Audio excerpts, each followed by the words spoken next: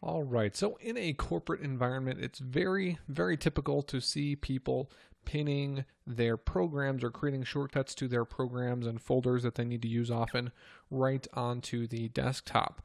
This can get cluttered over time. You can end up with a lot of different things, and it can be very difficult to find what you need.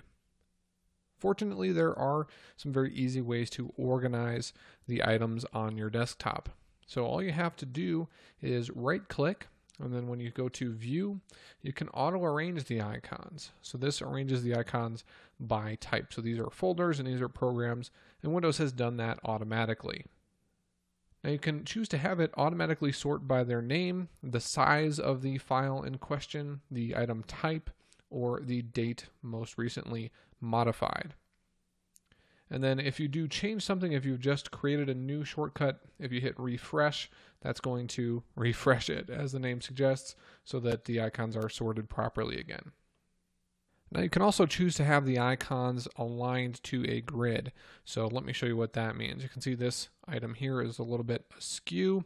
If we go ahead and say align icons to grid, it's going to put it right there. So it's a little bit straighter. So items will only snap into place in certain positions, so that icons look a little bit more organized.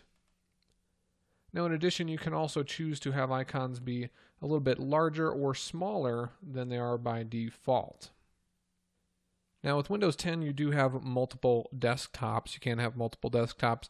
Now, these really are not different virtual desktops. They're just different spaces to run your programs. So if I go over to desktop 2, you can see these same programs are pinned in the same spot on the desktop. So that's really all there is to organization on the desktop.